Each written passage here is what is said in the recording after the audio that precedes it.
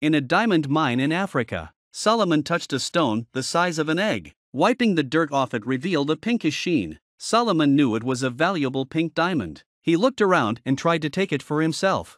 He wanted to take it for himself. Not long ago, his companion hid a common diamond the size of a grain of rice in his teeth. The ringleader found it and shot him dead on the spot. He witnessed the death of his companion. While he was hesitating, the pump on the side suddenly exploded. He took the opportunity to bend down. He held the diamond between his toes. Then he told the guard he wanted to go to the bathroom. Then he went to a dense bush. He took out the diamond from between his toes, pulled out a small hole and hid the diamond inside. But then he suddenly got a chill at the back of his head. Turning his head, he saw a dark gun pointed at him. It was the rebel leader who found him. As he was desperate, the regulars attacked. The two men were knocked down by a grenade. Solomon took the opportunity to escape.